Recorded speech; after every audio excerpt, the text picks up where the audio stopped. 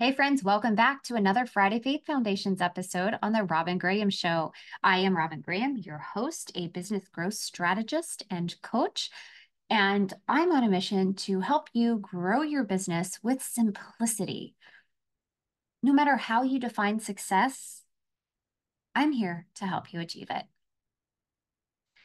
Do you avoid asking for help? Perhaps asking for help makes you feel uncomfortable. Even if you don't want to ask another person for help, did you know you have a guide already inside you? Like an internal GPS? And help is always available to you from the Holy Spirit. You need help to succeed. It's a reality. As humans, we are not meant to live, work, and do things alone. And most people enjoy helping others, especially those in leadership roles who are genuine, successful leaders. Data suggests that when people help others, they're more likely to be successful. I'm linking an article from Forbes that describes that proves that to us, and you can access that in the show notes. One of my favorite verses in the Bible emphasizes our need for help. Ecclesiastes 4:9 through 12 reads, "Two are better than one because they have a good return for their labor. If either of them falls, one can help the other up. But pity anyone who falls and has no one to help them up. Also, if two lie down together, they will keep warm. But how can one keep warm alone? Though one may be overpowered, two can defend themselves. A cord of 3 strands is not quickly broken."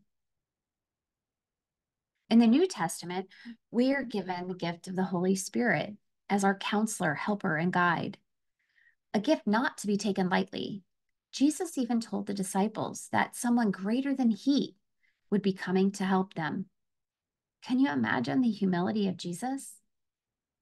Someone greater than him, the person that just rose from the dead.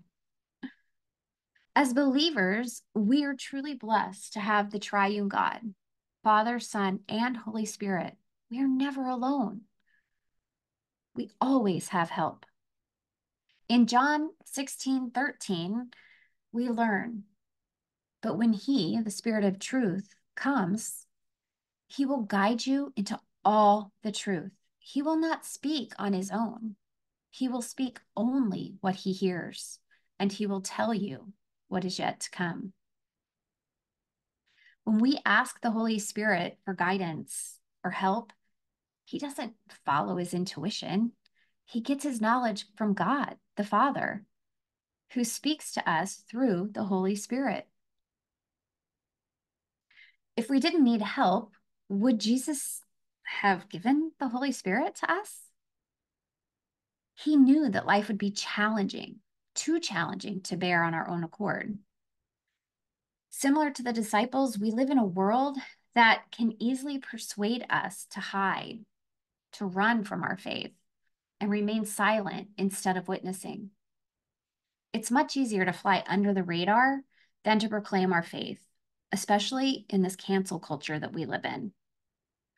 Likewise, it's often easier to do what we think is best instead of asking God for direction. The Holy Spirit has a way of waking us up and helping us realize that we need him. We need God in our lives if we want success in life, relationships, business, if we want peace, or if we desire hope. For us, everything seems impossible. But for God, everything is always possible.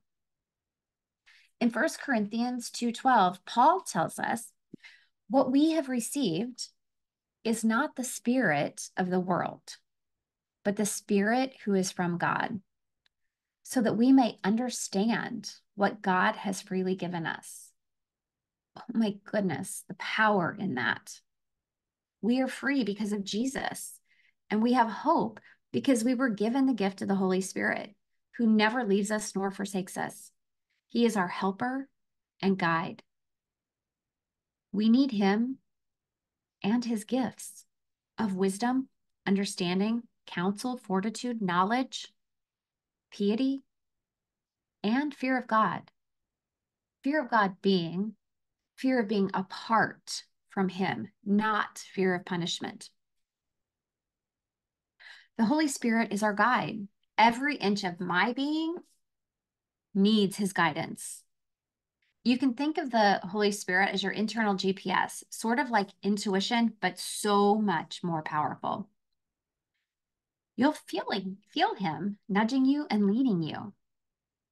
Okay, so I will be the first to admit that I'm directionally challenged. My kids have said to me, Mom, if you think you should go left, go right. Is there anybody else listening that feels that way or that is like that? I don't know what happened, but that whole north, south, east, west directional compass inside me does not work. I must have a source of GPS if I'm going to get from point A to point B safely and in a reasonable amount of time. Now, this is not the case if I'm in a geographical area that I'm familiar with, but if I'm venturing into new territory, you can bet that there is absolutely zero question I need GPS. The step-by-step directions. Turn right in 0.5 miles. Stay on the 202 Parkway for 5.6 miles. Then turn left at the light on Plymouth Road. And your destination will be on your left. And sometimes even with that, I get confused and I make wrong turns. But I don't only need that type of guidance when I'm going places. I need direction, knowledge, and wisdom in my business. And I need these gifts in my life and my relationships too. Similar to how I'm prone to going the wrong way when driving, if I don't have guidance, I make the wrong decisions. I choose the wrong things. Sometimes I choose to say the wrong things.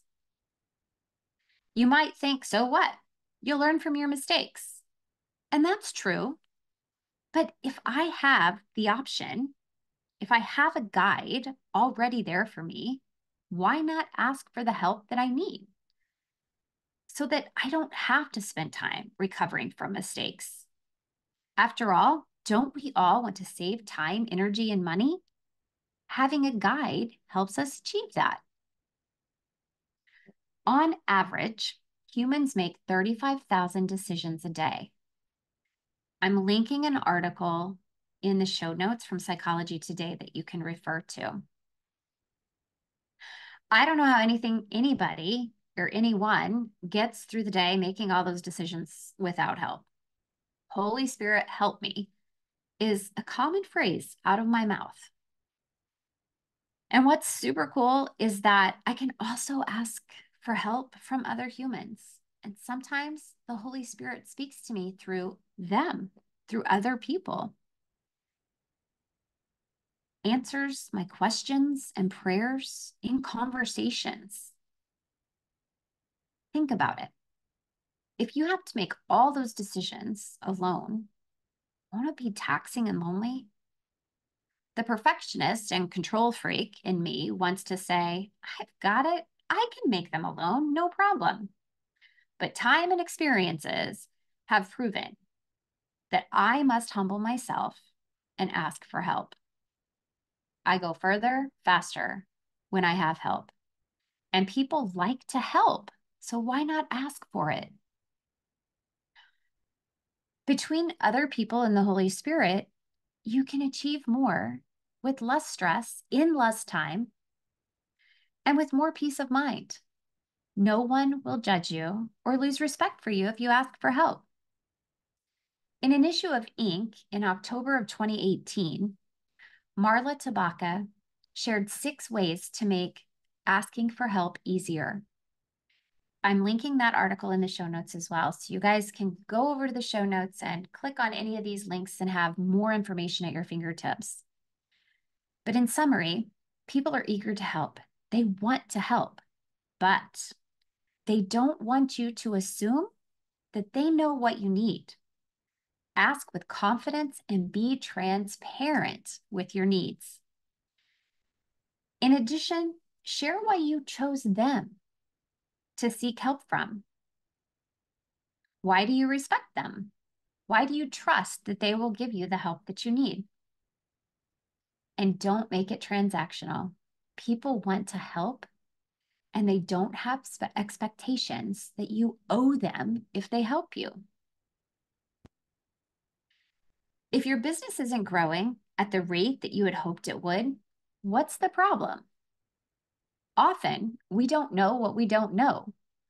Thus, the benefit of hiring someone to deep dive into your business to help you identify what's holding you back. Sometimes these things are minor and there are simple fixes. Other times, there could be a lack of clarity on the business owner's part or the potential client's part. Either way, it's imperative to get to the bottom of the problem before it compounds or becomes more complicated and the result is more time-intensive or costly intervention. Before you make a worthwhile investment and hire a coach or mentor or consultant, be sure that they are aligned with your mission and your values. As you know, I am a Christian business coach. I call myself a Christian business coach. I work primarily with Christian business owners. But here's what you need to know. Not all Christian business coaches are equal. Not all coaches, consultants, or mentors are equal. Each coach will have a unique approach to business growth and how they work with their clients. Some may focus on mindset, some may focus on marketing and sales, some may focus on systems and processes and automation. Many have cookie cutter programs and follow what their coaches have taught them. The efficacy of those coaching programs, the results of those coaching programs is not as robust. And that is why I customize everything I do and for my clients. Many of my clients are in the health and wellness sector, but none of them have the same business model. None of them have the same needs. Therefore, our time together never looks similar. It's always unique to what's going on for them and their business at that time. In addition, I have to add this. When I say Christian business owner, I am referring to business owners who believe wholeheartedly in the gospel, in Jesus as their Lord and Savior. And they have a mission to witness and glorify God through their work. Their faith may not be forward-facing in their business, and that's fine. That's completely okay. We aren't all called to that. But their heart is for Jesus. There are a lot of misconceptions these days about Christianity. And I think it's because of the online space, but it's probably been this way for many, many, many years. But some people who claim to be Christian are online judging, criticizing, and ultimately, outwardly causing more harm than good. Doing so will not bring people to Christ, and in fact, ultimately pushes people away, farther away, turns them off, and makes them think that Christians are hypocrites. The reality is we all live in sin. It's not our place to judge and criticize. And the other thing that I want to talk about is that people who claim to be Christian but are justifying astrology practices or tarot card readings as a means to grow their business are not basing their business on the Bible, on God's word. They're not building their business on a foundation of faith. And the result of that is being on shaky ground. It's almost like quicksand. And I'll link another episode where we go really deep into the New Age practices. But this is where discernment really comes into play and is so important.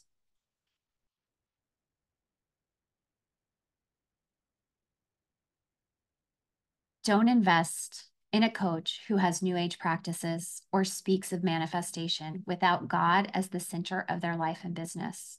It's dangerous. The best guidance is going to come from the Holy Spirit as you discern.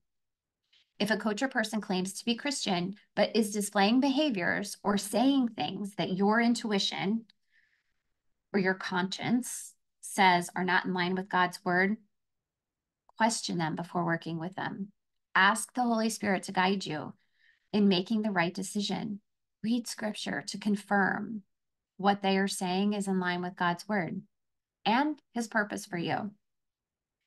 If you think you are hearing a message that it's okay to work with someone or do something, but your conscience is triggering hesitation, again, seek guidance. You need the most powerful GPS system in the world, and that is the Holy Spirit. Listen for him. He may whisper a scripture verse to you. He may speak to you through a friend, mentor, or colleague.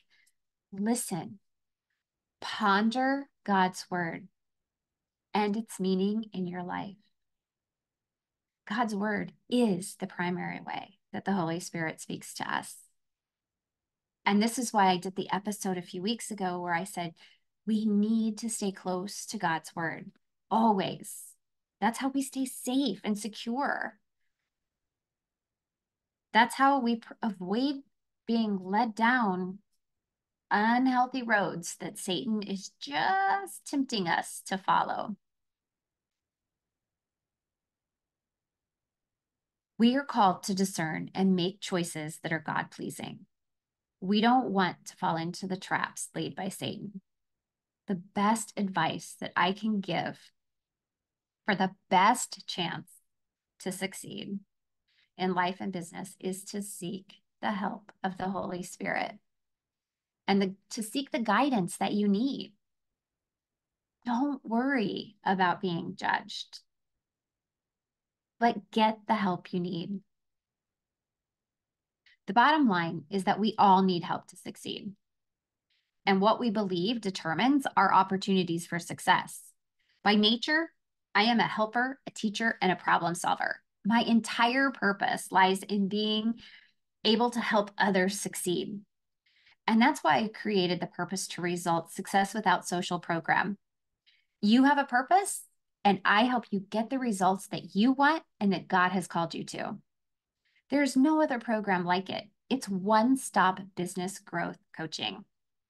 We go deep into your purpose, your personal brand, what differentiates you, your soulmate clients, your systems and processes, your website, your message, your online presence, your visibility, search engine optimization, sales and PR, marketing, and so much more.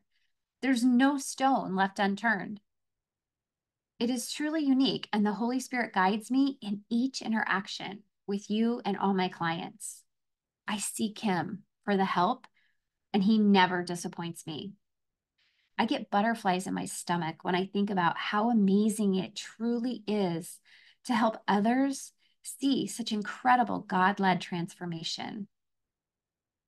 I always say, together we go farther, and together we can create that ripple effect of good in the world. And it's so true.